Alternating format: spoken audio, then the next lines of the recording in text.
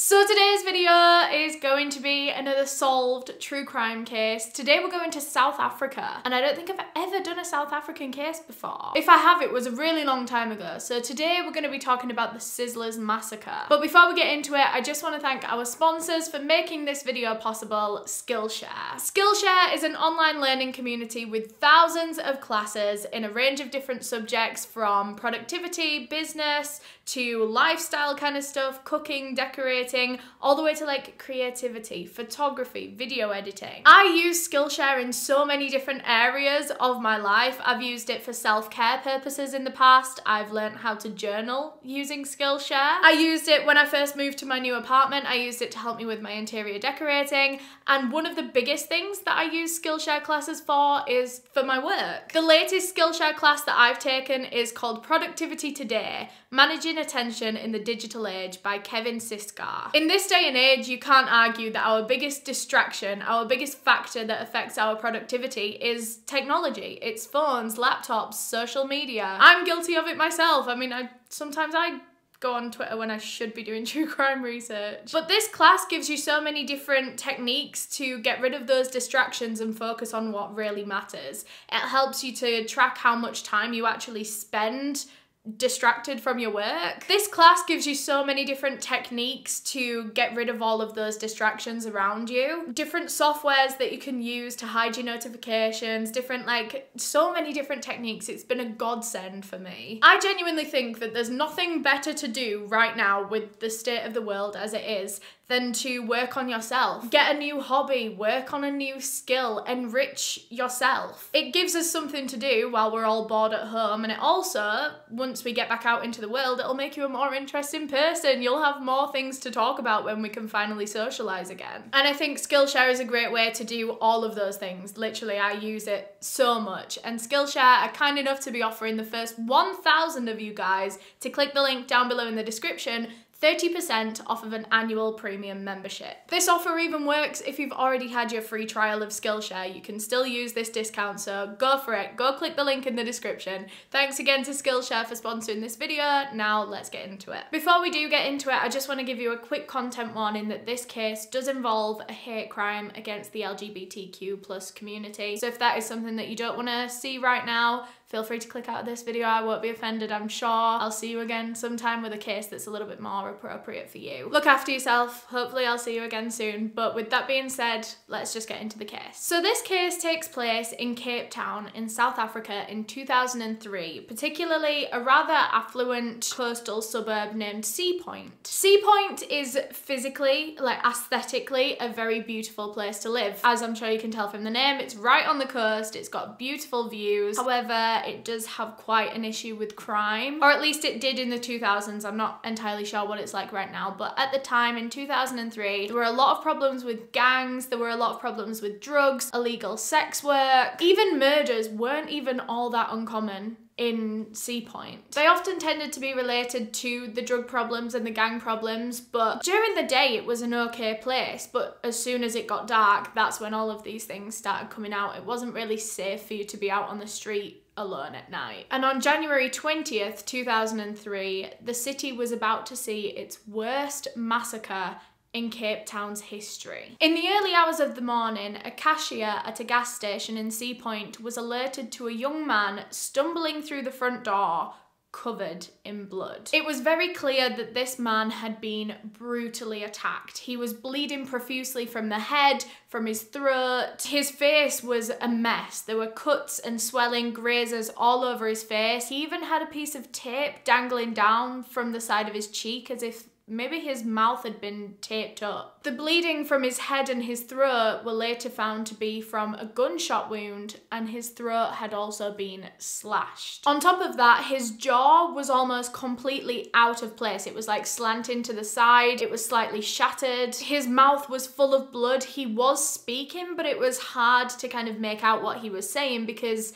like I say, he barely had a jaw. It was a miracle that this man was even still standing. It seemed as though he had been brutalized. And the cashier was really struggling to make out what this man was trying to say. Obviously, partly due to his injuries, the fact his mouth was full of blood. He wasn't making too much sense, but also because the cashier was just horrified. I mean, this was like something out of a horror movie. This guy has just walked in here. He's very clearly been savagely attacked. The cashier was terrified. So they could barely calm down for a second to even listen to this guy and try and make out what he was saying. The injured man ended up collapsing in the doorway of the store, and the cashier ran over to try and listen to what he was saying, and all he could say was, "I don't want to die." And the cashier also made out the odd couple of words. He heard police and 7 Graham Avenue. So immediately the cashier ran to the phone, called the police and told them to go to 7 Graham Avenue. Of course, he also mentioned that he's got this guy in his store, and so police and ambulances were now running to there, where they were at the gas station, and also 7 Graham Avenue. So police raced to this address that the man gave, and there they found a place called Sizzlers, which was a male massage parlour. I think it was actually more like an escort agency for young gay men. It was kind of like a brothel type situation. Their client base tended to be older, richer, often closeted and sometimes even married men that would come to this massage parlour to solicit sex from these young gay men. But tonight wasn't business as any other night in Sizzlers, because as soon as police walked through that front door, they found an absolute bloodbath. There was blood everywhere, all over the walls, all over the floors, literal like pools of blood on the floors. There was so much, it was on the ceilings and everything. And there were butchered bodies laying on the floor of almost every room of this building. In total, 6 men were pronounced dead at the scene. They'd all been savagely murdered, with their hands tied behind their back, their ankles tied together. A lot of them even had tape over their mouths. They'd all had their throats slit. Some of them more severe than others. Some of them just had like a bit of a slit on their throat. Others were almost completely decapitated. They'd all been doused in petrol, but it didn't seem as though the petrol had been set alight at any point. They'd just been covered in petrol, and they'd all been shot in the back of the head, execution style. But that's not even the extent of the horror that police found inside Sizzlers. There were also 3 more men that were clinging to life. They were still alive,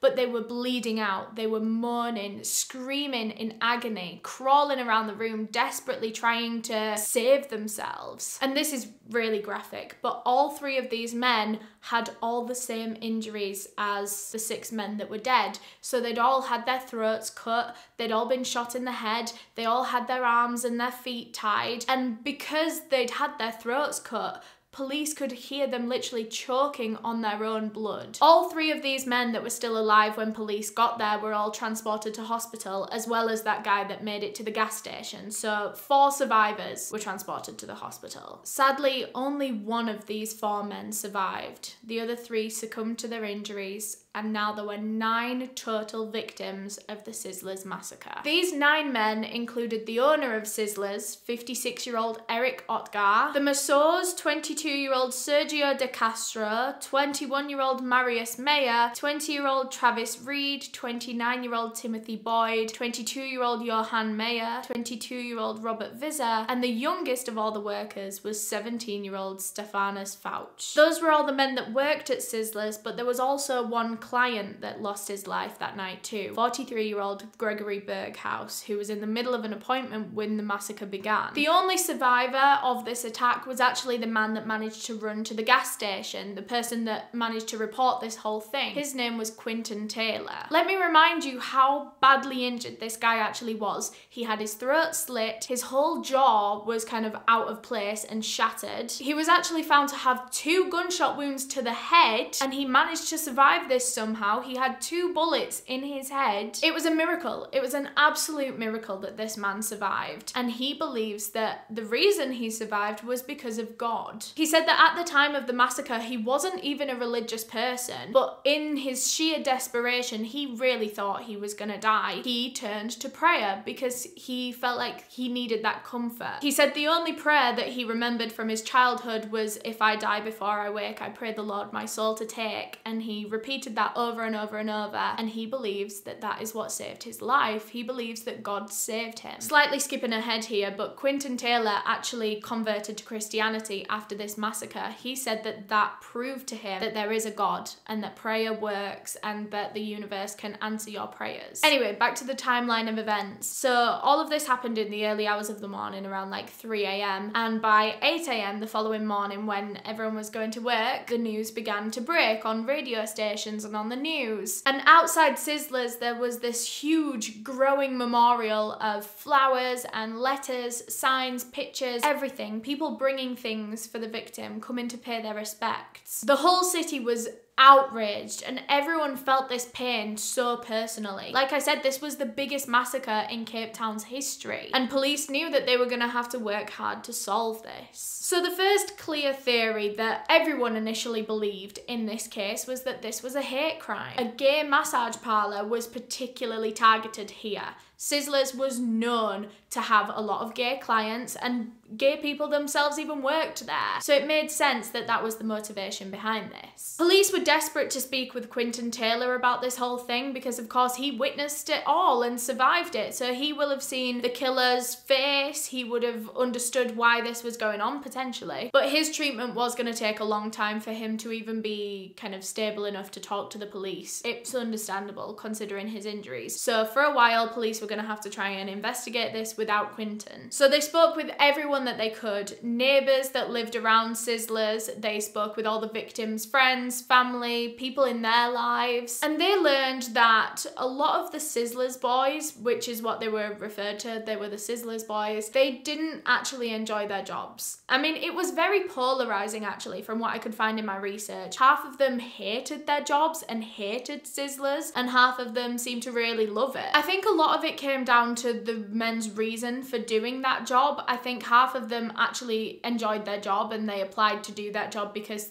they wanted to do it, but then the other half of them just felt forced into it because they needed the money. And that's the sad reality of a lot of sex work, is that a lot of people feel like they're forced into it because it's kind of easy money, in a way that there's a demand there for it and every single person has the ability to sell it. A lot of the men that worked at Sizzlers were even straight. They weren't even interested in men. They weren't interested in having sex with men. They didn't enjoy it, but they needed that money. All of the men slept at Sizzlers as well. They had kind of like a dorm room situation. So I suppose accommodation was included in the job, which again is something that drew a lot of poorer people that were desperate for money and shelter to take this job, even though they really didn't want it. And even still, this accommodation was not good. I mean, they all had bunk beds and think like 1-star hotel kind of quality. Most of the Sizzlers boys did drugs all day, every day to kind of cope with this lifestyle. And there were rumours that I found in my research that the men wouldn't be allowed to go to bed at the end of the night unless they fulfilled a kind of quota.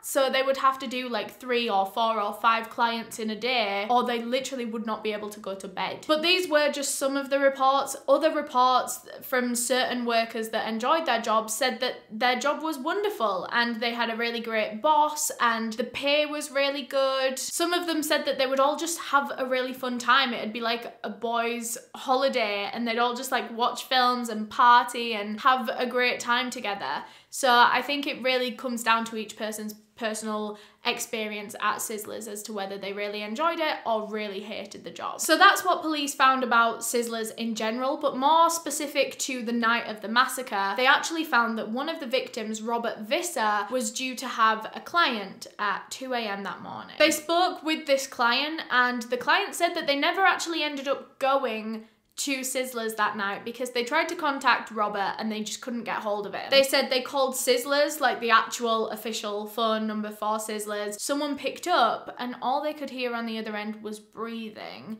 and then the person put the phone down. So they thought, right, okay, that's really weird. And then they ended up calling Robert Visser's like personal mobile number and it just went straight through to voicemail. So this client just thought that I don't know, that Robert had changed his mind, that he was ghosting him, so they never turned up for their appointment that night. After speaking with neighbours that lived close by to Sizzlers, they managed to identify a vehicle of interest and a group of people of interest as well. There was this white BMW car that was seen in the early hours of the morning that 4 men were seen jumping into and speeding off into the night. Now, because it was so dark, it was the middle of the night, the neighbours couldn't give a very accurate description of these men. There were certain things that they could say. So one of the men was quite like big and burly, and he had a tattoo of a snake on his upper arm. That same man also had a beard. His hair was kind of like a gingery blondie kind of colour. That's the best description they could give. And then as for the other 3 men, they could only say things like, oh, one guy was pale and he had dark hair, another guy was thin.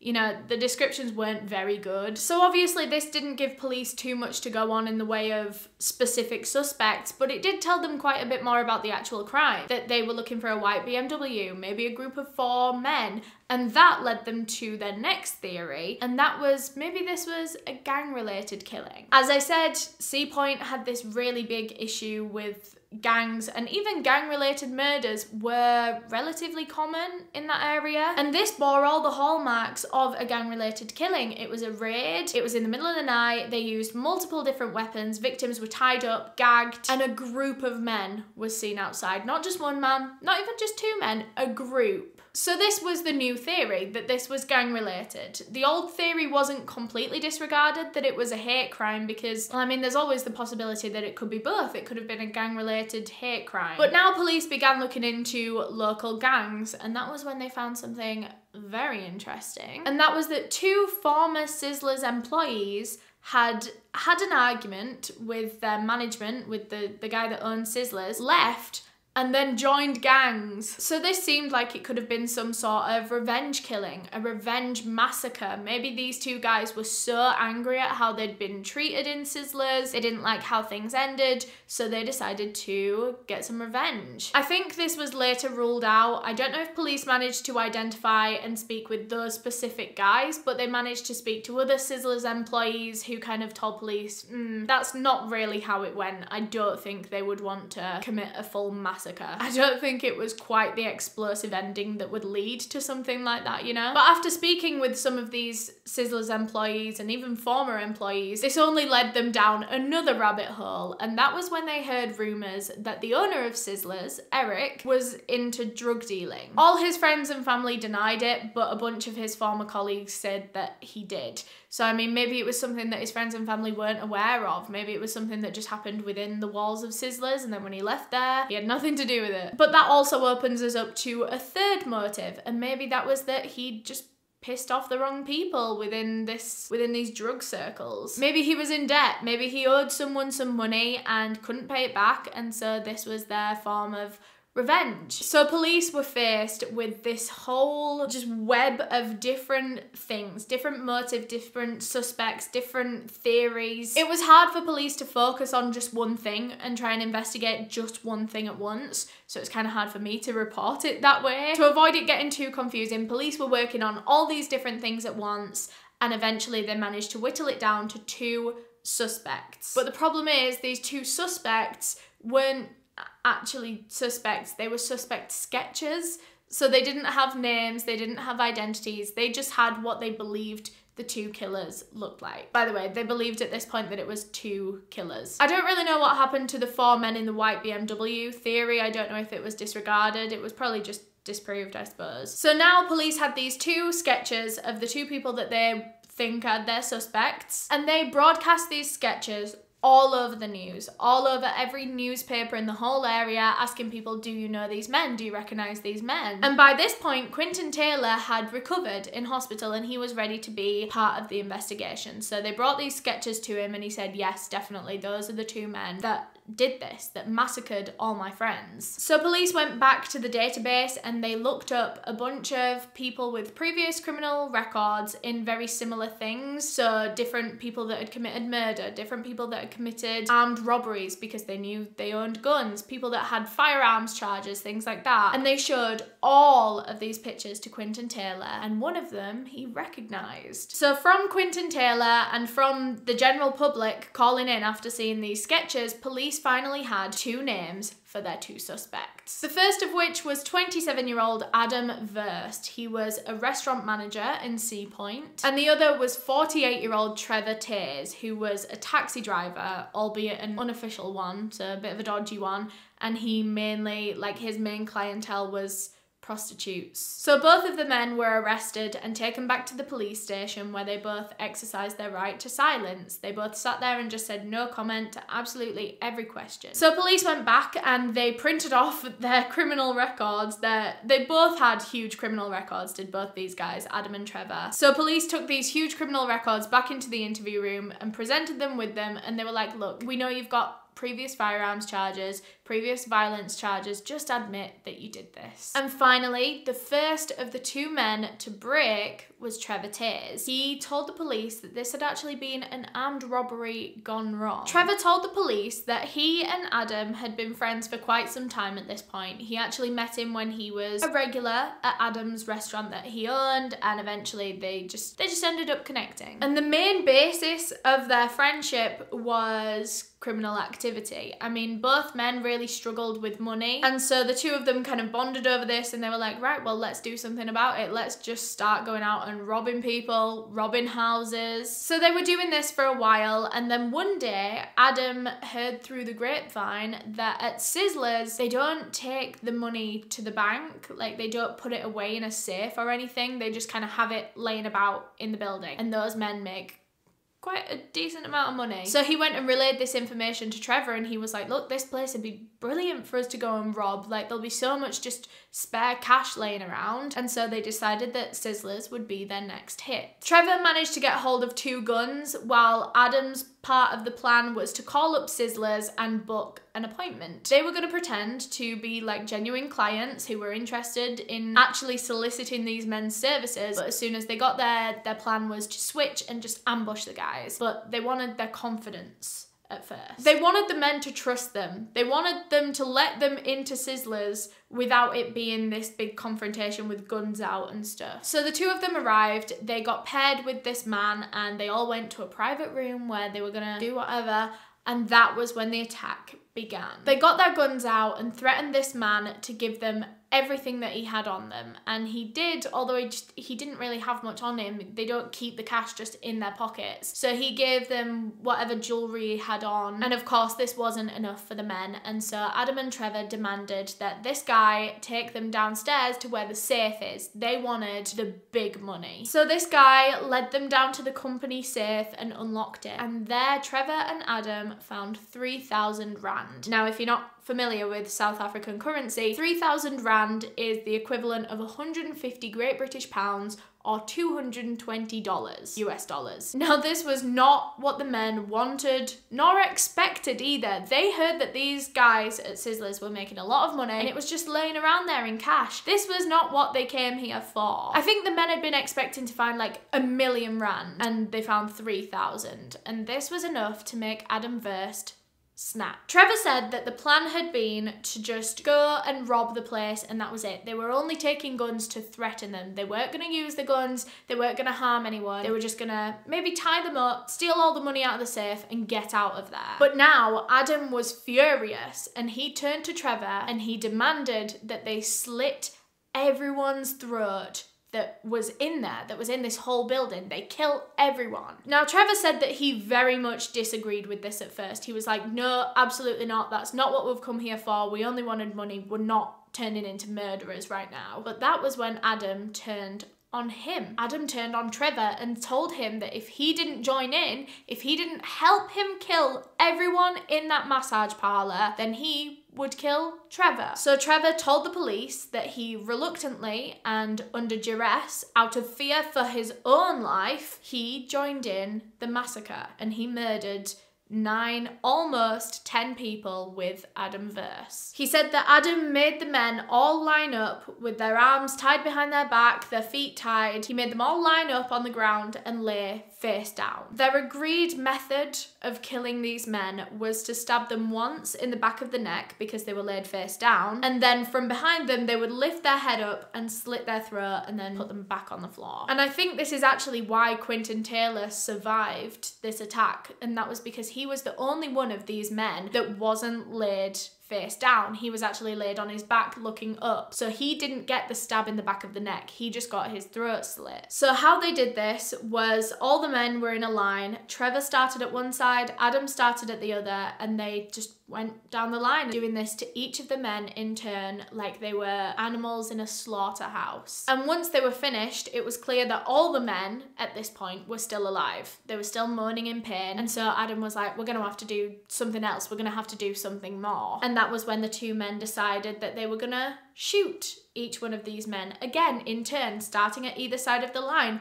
one at a time. I can't imagine the fear that you would feel being like one of the people in the middle of the line, just hearing this happen to all of your friends, and you know that it's gonna be you any second now. So one thing that I read about Trevor quite a lot in this case, and I'm not sure if it's 100% true, but this is something that people say, and that is that he was one of the more compassionate of the two. It's not compassionate. He still murdered 9 people. He still took part in this massacre. But compassionate is the word that is used quite a lot. Trevor was supposedly going a lot easier on their victims than Adam was. Like when they were cutting their throats, like I said, half of the victims were almost entirely decapitated. Now they were Adam's side of the line, but Trevor's side of the line, he was slitting their throats a little bit shallower. He was hoping, or so he says, he was hoping that they would survive these wounds and be able to be treated for them. Same with the gunshots. He was trying to either intentionally miss or maybe try and shoot them in a place that it wasn't going to kill them instantly. Whereas Adam, almost completely decapitating the victims, shooting them directly in the back of the head, he's trying to kill them. So that is Trevor Tay's story. That's his version of events. And so police went and confronted Adam with this and said, look, your mate's confessed, you might as well confess. And that was when Adam told his version of events, and it was almost the exact same as Trevor's, but the roles were reversed. So in Adam's version of events, it was Trevor that was the psycho killer that was forcing him to do all of this, and he was the one going easy on the victims. He was the one that didn't want to do this. He was the one that was forced into it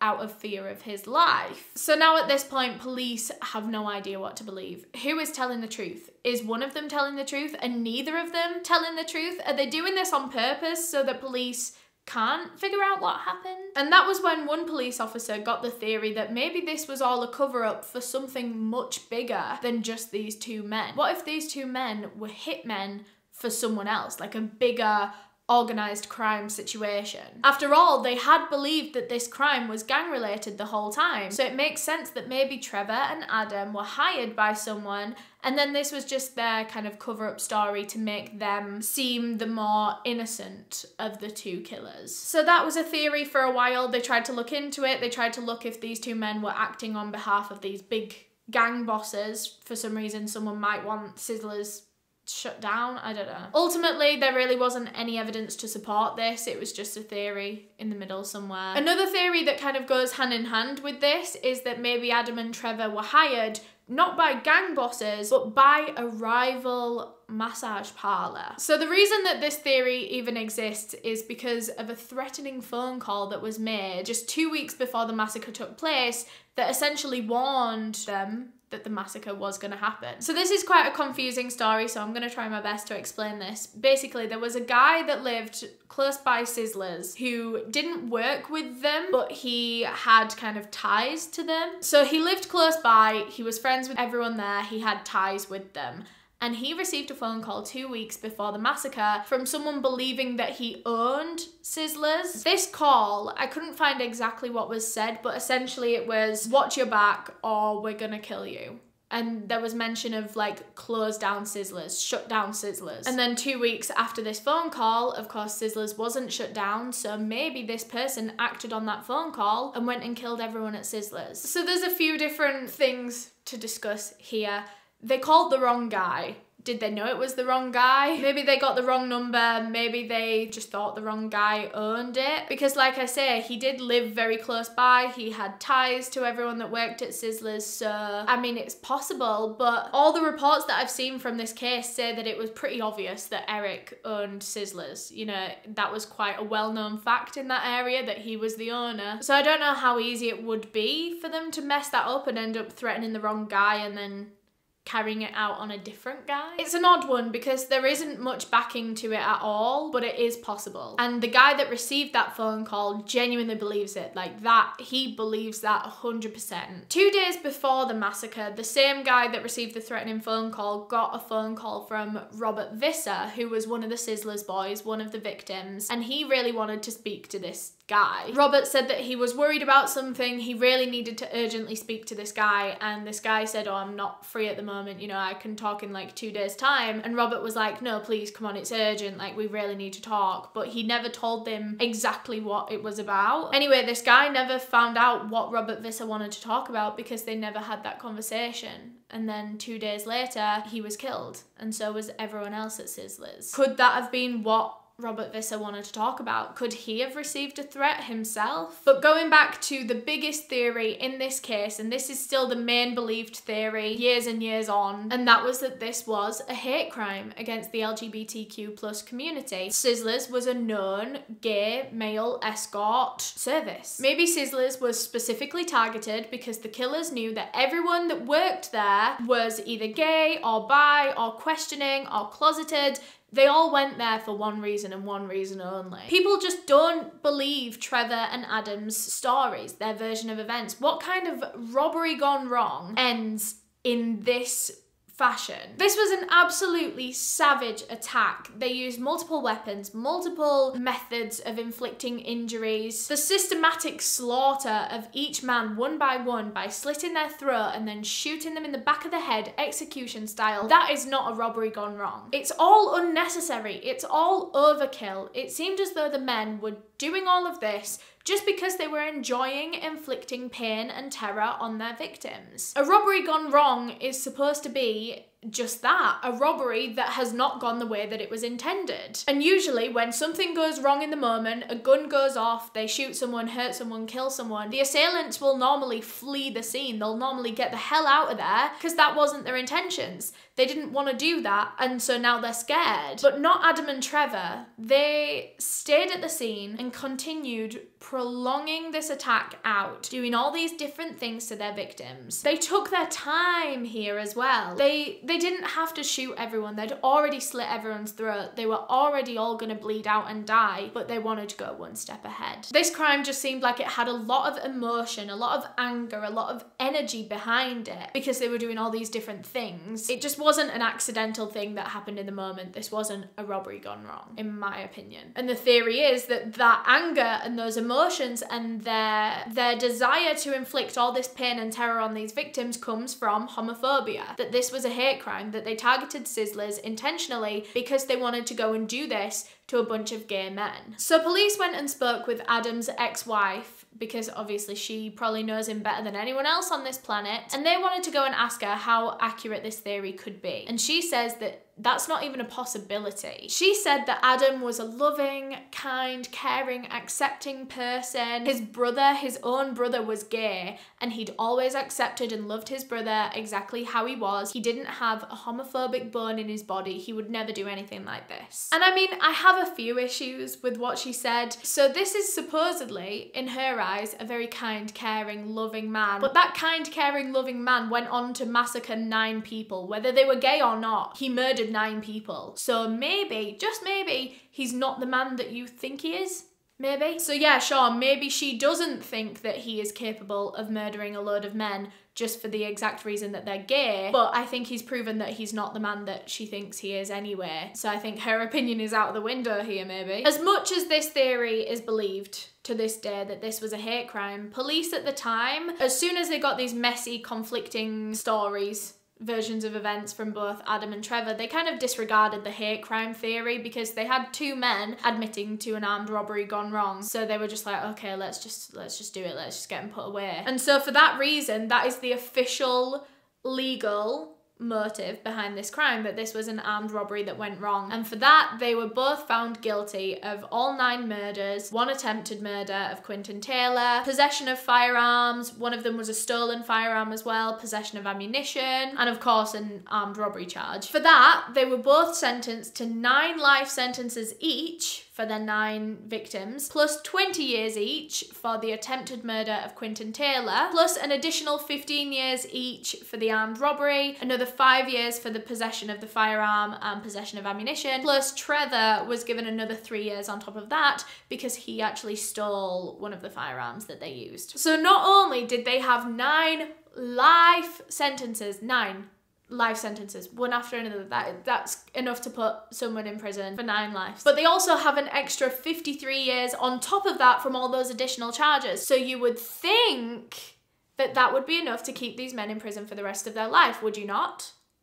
Wrong. Trevor Tays actually passed away in prison in 2008 from a heart attack, but Adam Verse, unbelievably, is actually eligible for parole right now. How? Due to his good behaviour in prison, this man that massacred 9 people, attempted to murder a 10th, is deemed eligible for parole to potentially be let out back onto the streets after murdering 9 people and almost a 10th. His first parole hearing was actually in 2015-16 kind of time. That's as early as he was going to be allowed out. He wasn't granted parole, so he's still in prison right now, but I think his next parole hearing is gonna be kind of soon. We can only hope that he stays locked up after every single parole hearing. We can only hope that each one is denied and he just stays in prison for the rest of his life. If he does get out at his next parole hearing, which will be maybe this year or next, then that means that he will have served less than 2 years for each of the lives that he took that day, which is just an awful thought. I truly can't understand what's going on with South Africa's justice system there. I do not see the logic behind that at all. I'll leave a petition down below for you to sign that Robert Visser's sister actually created. Of course, the families of the victims are well against this guy ever being released from prison, so if you can show your support through that link down below, please do. But that completes this case. Thank you so much for watching. I really hope you enjoyed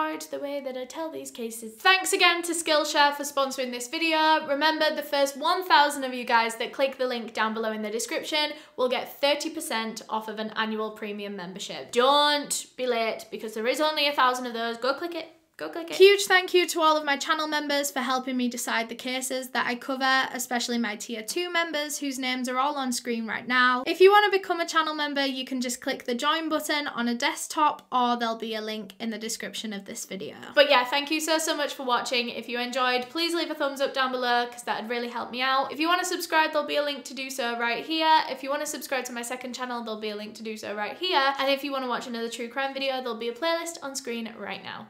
Bye!